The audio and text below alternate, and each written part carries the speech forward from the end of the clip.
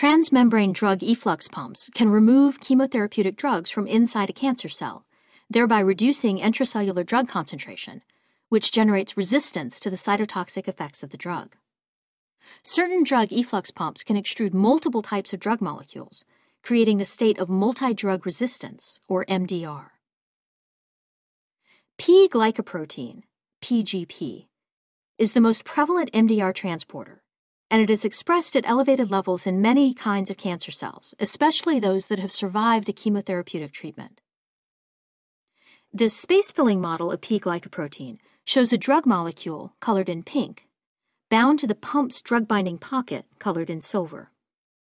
Such a drug molecule will have entered the pump and its drug-binding pocket from the cytosol through the open portal seen at the bottom.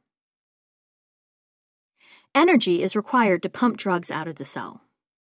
P-glycoprotein is an ATP-dependent transmembrane protein, and ATP must bind to the interior nucleotide-binding domains in order to pump a drug or other toxins out of the cell.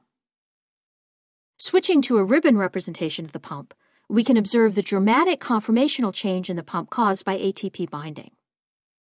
Drugs or other toxins enter the pump and attach to the drug-binding pocket, which results in an ATP-dependent shift in the conformation of the entire pump. The drug is then extruded into the extracellular space.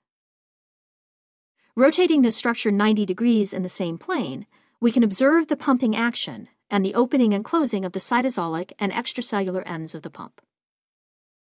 In a third view, we observe the pump through its channel, looking down from the extracellular side.